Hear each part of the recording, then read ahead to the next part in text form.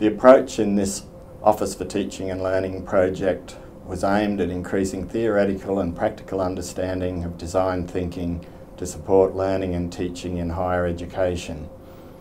Currently, Australian national policy such as the Creative Australia policy highlights the importance of embedding design thinking in Australia's innovation system.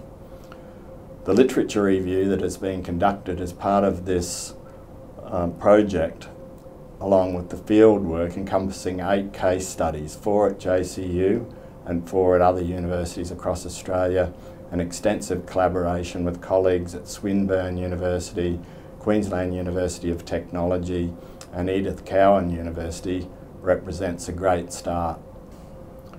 One thing we noticed with running the lecture and seminar series across Australia and also in Malaysia, and the collaboration we've had with different people in all different discipline areas with design thinking, is the traction that design thinking has gained across so many different discipline areas.